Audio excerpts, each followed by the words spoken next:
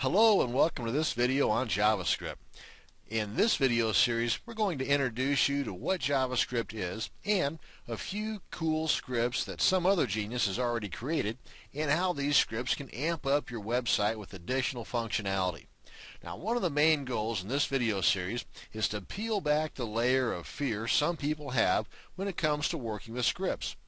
If we can make you feel more comfortable with the various types of scripts out there, then you may find it easier to start adding them to your sites, and who knows, maybe when you have the time, you'll start to learn more about how to write your own scripts. And until then, remember, scripts are our friend. There's nothing to be afraid of. Now, what is JavaScript? Well, it's not the writing on the foam on top of your latte. JavaScript is an easy-to-use programming language that can be embedded in the header of your web pages. It's used in millions of web pages and can enhance the dynamics and interactive features of your page by allowing you to perform calculations, check forms, write interactive games, add special effects, customize graphic selections, create security passwords, and much, much more. Now, what do you need to use JavaScript? Well, actually, nothing more than your browser. Nowadays, all browsers are equipped to read and execute JavaScript commands. 99% or thereabouts of the internet users have JavaScript enabled on their browsers. And let me show you what I'm talking about here. Let me pull up my browser. And this is a web page that has a couple of JavaScript scripts, for lack of a better phrase, already embedded and working.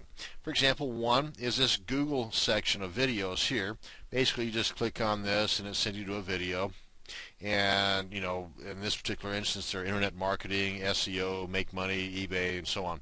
And this is a little, what they call a widget, I believe, that I got off of the Google Webmaster Tools section. Got a whole bunch of bells and whistles there. I ought to check that out.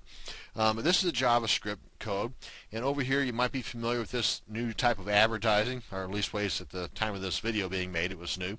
It's a basic peel back ad, and it kind of hides behind the scenes. It's got a little bit of a wow factor involved, but it's JavaScript.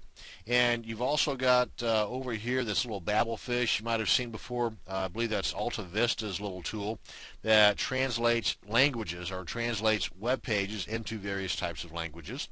And these are just various forms of basic JavaScript codes that are embedded on the source code of the web page. Most of them are going to be stuck in between the head tags at the top of the coding or HTML coding of one's web page. So let's kind of take a look here and I'll show you the source code of this particular page. And okay, here's the head up here, head tag, opening head tag, and we got some of the, of course, the meta tag stuff. Then here's one of the scripts here, and you know, a lot of times it'll give you at the beginning of the script, for the free ones anyway, where this script was obtained from, where you can go to get your own flavor version, whatnot. But there's a couple of 2 or 3 scripts right in here. Here's the one on the Google videos. And then also, some of these scripts will be located at the bottom of the page, just above the closing body tag. And this is like that peel it ad up that's up in the top right corner. Google Analytics is another good one. This is an awesome tool, folks, by the by. I'm kind of getting off track here just a little bit. But if you haven't checked it out yet, do so. It's free. Go to google-analytics.com. What it does is it provides you with some awesome stats on your web page traffic that used to cost $400 or $500 a month until Google got their hands on it. Now it's free for everybody. Go check it out. Again, it's just a little code you just copy. After you do all the stuff that they tell you to do on their web page there at Google, you just copy this little script, stick it in just above the closing body tag. Bada bing, bada boom. I mean, you've got an awesome set of tools ahead of you right there. So I would definitely check that out. But again, that's for a different video. Anywho, that's the source code of this page here. Now, some folks, as I've mentioned, have a tendency of, and very few at that, have a tendency of surfing the internet with their JavaScript disabled. And I'll show you how to do that here in just a second, just so you can kind of see through their eyes what they're missing out on. But I also want to point out that there are several places on the web to get free codes. So once you get, a little froggy and you want to jump into adding scripts to your web page and just play around a little bit, one of the better places to go is called hotscripts.com. And they've got several types of scripts that they can, that they provide you. Some are free, some are going to cost you some bucks, but one of them is JavaScript, and that's where we are here. Just various types, the scripts and programs, got over 2,000 of them. Again, some of them are free, some are going to cost you. Some tips and tutorials, always good to check these things out. And another one is javascript.com. I wonder how they got that name. Anywho, just a couple of sites to check out. If nothing else, use your best friend Google and just do a hunt for free JavaScript scripts, and you'll be surprised. I think there's, 500,000 or so. Yeah, it's enough to keep you busy for a while. But let's get on back to this page. It has a couple of the JavaScripts enabled already. And let's go up to Tools. Now you can do the same thing with other browsers as far as disabling and enabling the JavaScript. And they're all pretty much the same. As a matter of fact, they're all basically the same except for Internet Explorer. It's just a different avenue you got to get to disable it. But you go to Tools, and this is Firefox I'm using now. Go down to Options, and right here you got the Enable JavaScript, and you see that it's ticked. So let's untick it, hit OK, refresh the page, and then we'll look at this through the eyes of somebody that does not have JavaScript enabled and kind of see what they're missing out on.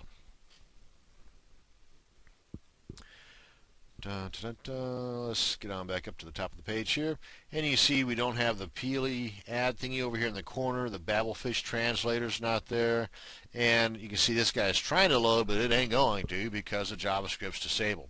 And one of the other things that was on here was JavaScript that did not allow you to right-click with your mouse button to highlight, copy, and paste onto your particular page, or basically snag somebody's stuff, for educational purposes, I'm sure.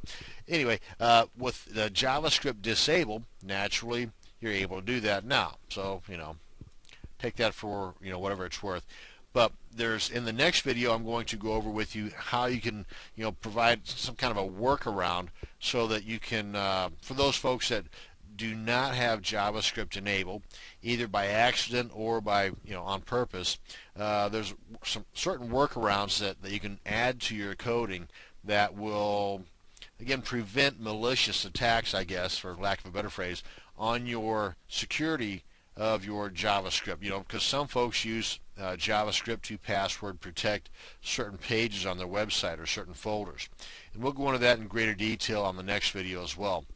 But there are ways around, folks, to let people know that, hey, by the way, your JavaScript is disabled, and this page works best or only will work if your JavaScript is enabled. So we'll go over that in the next video. But for now, thank you very much for watching, and hopefully our little introduction here to JavaScript has got the juices flowing for you, and that you at least are a little more curious and a little more confident in your abilities to play around with the adding scripts to your website. Thanks again for watching, folks, and hey, check out the next couple of videos we got for you on JavaScript too. Thanks.